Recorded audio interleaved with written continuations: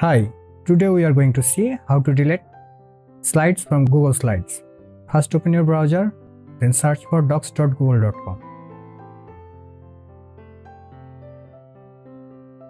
This type of interface will be visible in your screen. Now click on this three-dot menu icon.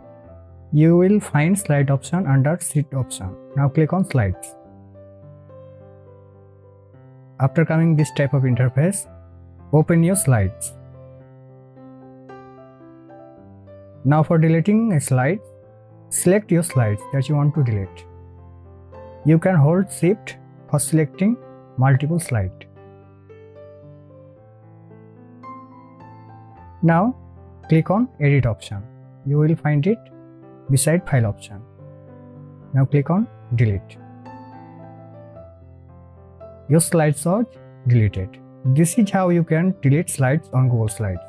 If you find this video helpful, please like the video and don't forget to subscribe and hit the bell icon. Thanks for watching.